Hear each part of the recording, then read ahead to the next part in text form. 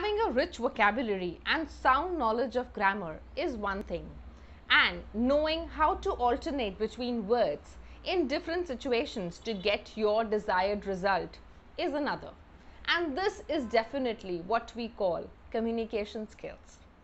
In this video, I will be sharing some tips on the correct usage of vocabulary to enhance your business communication.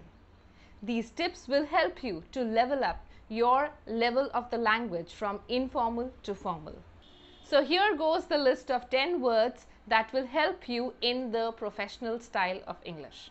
The first one, maybe.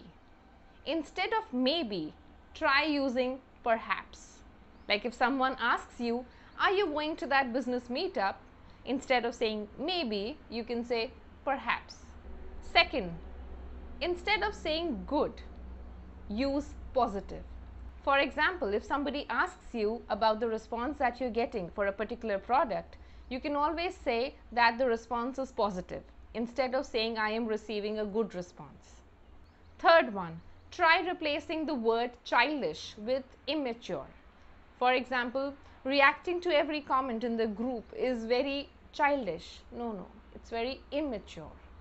Next one, instead of saying buy, use the word purchase. Like if you are raising a complaint, then instead of saying I bought XYZ product from your company, you can say I purchased this from your company last week. Next one, instead of saying give, I give good quality clothes at a reasonable price, I give good quality home decor items at reasonable prices. You can always say I provide my clients with high quality products. So try replacing give with provide. Next one, ask.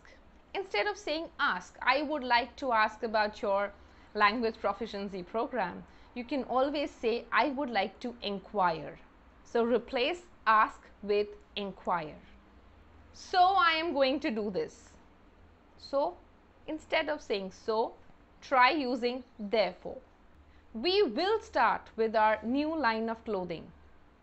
We will commence our new line of clothing next week. Please check your details before we process your order. Check or verify. So try replacing check with verify. Please verify your details. Last but not the least, I would like to say thank you. I would like to say, instead of say, you can use the word express. I would like to express my gratitude. So all these 10 words are going to change the way you speak English.